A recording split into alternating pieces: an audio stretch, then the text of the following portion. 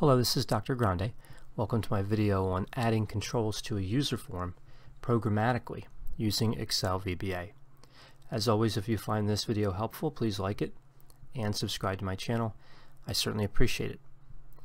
I have here a worksheet that I'll be using for this example, and I have a participants variable, research paper, quiz, and final exam variables. And these variables are empty, and I'm going to use this user form, this green user form, to populate data into these cells. So these are three assignments: a research paper, let's say it's a score of 50, a quiz, score of 70, and a final exam 75. And a quick enter, and you can see it enters the data into this row and moves to the next row. So I'm going to modify this user form so that I can add controls to it programmatically. So when it initializes, it's going to look like this, plus a command button, an extra command button I'm going to put on the user form. And that command button is going to create two new controls that will appear on this user form and be usable. So let's take a look at the code. I'll move over to the VBA editor, Alt F11.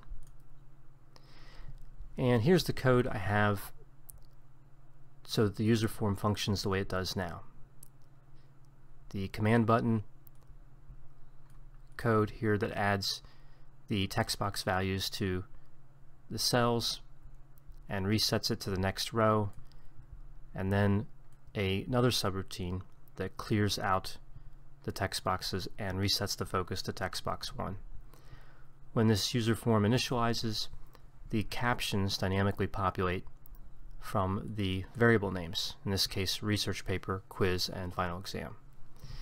And here is the user form I'll be working on. So first I'm going to add a new command button to this user form using the toolbox here. So I'm just going to select command button and drag that over. Now I already have a command button on here, so that's going to be command button 1 unless I renamed it, and this one would be command button 2. So command button 2, I'm going to double click this, and you can see it's private sub command button 2 quick, and this is where I'm going to put the new code that's going to programmatically add a couple controls to the user form. Paste this in, and I'm going to change these values here in just a moment. First we'll go over this subroutine. I'm going to declare user form as a control, and it's set user form control me.controls add forms.listbox.1. So this is a list box that I'll be adding, and the name is my list box. And it's the same thing here for the second control, the text box. Same code except for forms.textbox.1. I just changed the name to my text box. So we can see we have in this width statement the width, height, top, and left. These four values. I'm just going to leave the Z order at 1 for the list box and 0 for the text box. But for these four properties, we can guess, the width and the height, the top and left, but we don't have to guess. We can position the control just as we want it to appear, and then we can extract these values from the properties of that control. So if we move over here, main, bring the user form back up, I'm going to move over to a list box control here on the toolbox, and I'm going to position that toward the middle of this user form, right about there. And then I want to add a text box control as well. I'm going to put that above the list box control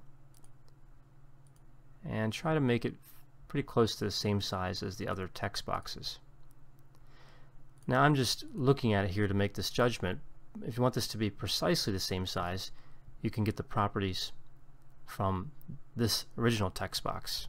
So select it and move over to Properties, and you can see the height 20.25 and the width 102. So if I move to this text box, you can see the height 20.25 and the width 108. So just by looking at it, I was off by 6. So it'd be 102 was the value for the first text box. So let's use that one. Let's use 102 for the width. I'll move over here to text box. 102. The height will be 20.25, so the height and width will match the current text box. Then we need the top and the left. So again, with this text box selected, I'm going to move over and look for top. That's 42, and left is 168. So that's going to be the position where this text box is now, this new text box. So top 42, left 168. 42 and 168. For the list box, I'm just going to do the same thing. Move over, select the list box, and then move the values over. So I'll start with width. That's 72. The height, 114. The top is going to be 114. So it's going to be the same value as the height. And left to be 174. So that's the exact size and position of the list box control that I've added to this user form.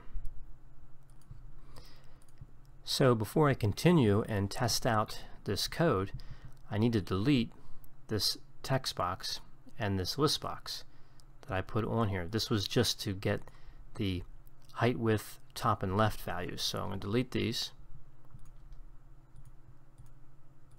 And let's take a look at the user form, loading it up on the worksheet. We can see it just has the original text boxes and this command button 2 and the original command button. Nothing else. I press the command button and I have those two controls where I wanted them. The code that I used to add this text box and this list box to the user form programmatically can also be used to add a variety of other controls. Be the same code, just change the control that's added, and of course, if you want, change the name. I hope you found this video on adding controls to a user form programmatically to be useful, and thanks for watching.